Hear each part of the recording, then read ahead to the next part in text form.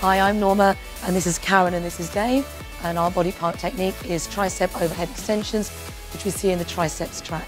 So Karen and Dave will take one foot back into a split stance, which is more stable for the lower back. Plate goes above the head, with the elbows lifted and pointed forwards. They'll bend at the elbows and take the plate behind the head to the base of the neck, then fully straighten the elbows all the way to the ceiling.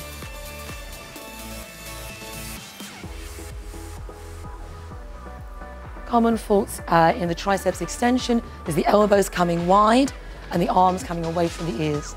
This takes the work away from the back of the arms and into the shoulders.